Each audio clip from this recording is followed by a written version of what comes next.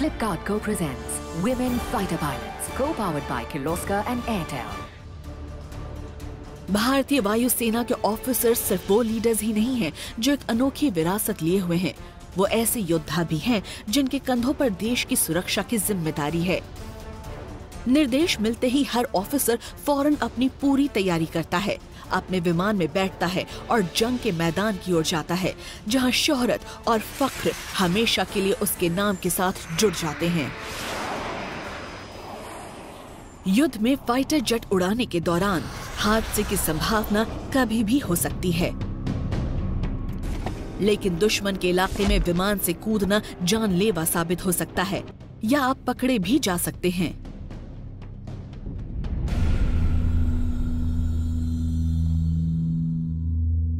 Forces में combat role चुनने का मतलब होता है कि आप मेंटली इसके लिए तैयार हैं। First action to the call, मुझे इसी की ट्रेनिंग दी गई है। ये मेरी ड्यूटी है और एक फाइटर पायलट बनकर मैं ठीक यही तो करना चाहती थी। आप सॉर्टी पर जाते हैं तो पहले से अंदाजा नहीं लगा सकते कि आपके सामने कौन सी मुश्किल आएगी। आप सॉर्टी पर इस सोच के साथ नहीं जाते, पर आपके साथ कुछ होता है तो शायद हम इसके लिए ट्रेन्ड हैं। हम और भी ट्रेन होंगे और हम उन मुश्किलों का सामना कर सकेंगे अगर ऐसी नौबत आई तो। ट्रेनिंग हमें फिजिकली के बजाय मेंटली ज्यादा स्ट्रॉन्ग बना देती है।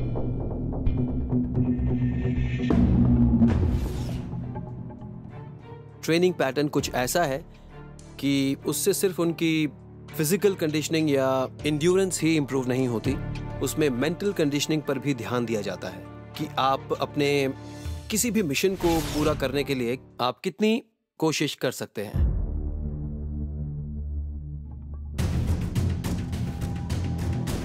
अकेडमी में अपनी ट्रेनिंग के दौरान जिंदा रहने के टैक्टिकल पहलू और बचकर निकलने में कुशलता हासिल करने के साथ ही ये तीनों महिलाएं दुश्मन के इलाके में हर तरह की मुश्किलों का सामना करने के लिए तैयार हैं।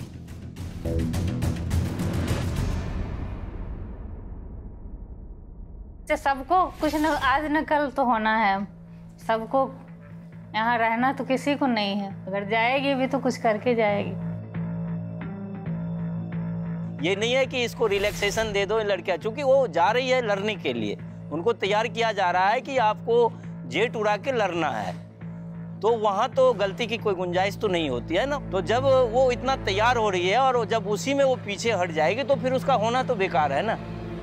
तो ये तो हमें गर्व होगा कि हाँ उसने गई, वो लड़ाई जीत के आई। खुशी तो उससे भी अधिक होगी कि जिस दिन वो दुश्मनों को हरा के आ जाएगी अपने क्षेत्र में, उस दिन और ज्यादा खुशी होगी। ट्रेनिंग ग्राउंड से जंग का मैदान, एक योद्धा का सफर कभी खत्म नहीं होता।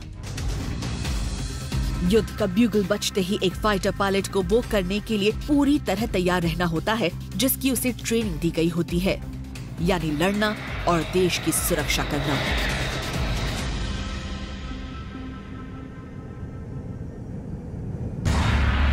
ये एक बुरी सिचुएशन है, लेकिन एक फाइटर पायलट के तौर पर मुझे जंग में जाकर लड़ने में बहुत फख्र महसूस होगा। फिक्र तो सरहद पार बैठे दुश्मन को होनी चाहिए, मुझे नहीं। क्योंकि मैं ट्रेनिंग की वजह से बहुत कॉन्फिडेंट हूँ।